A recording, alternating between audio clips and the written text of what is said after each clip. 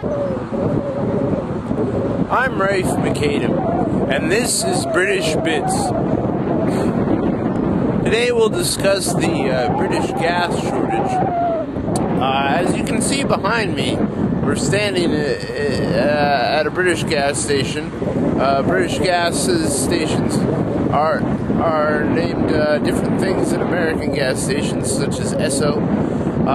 But as you can see, the price of British gas has skyrocketed in recent years to £1.16 per gallon, which in America is the equivalent of $3.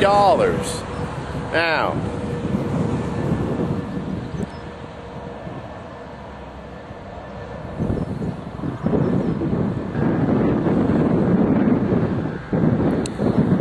this is the type of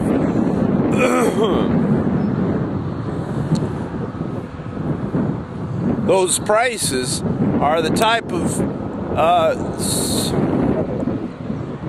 such prices are the type of reasoning for Saudi Arabia. Well,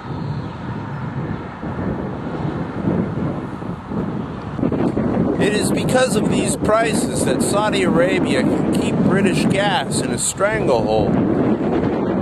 But it's not Saudi Arabia's fault that the gas or that oil is with them. That's just the way the world works. That's the way the dinosaurs died, as it were. However, Britain, like any other country, does need electricity and power.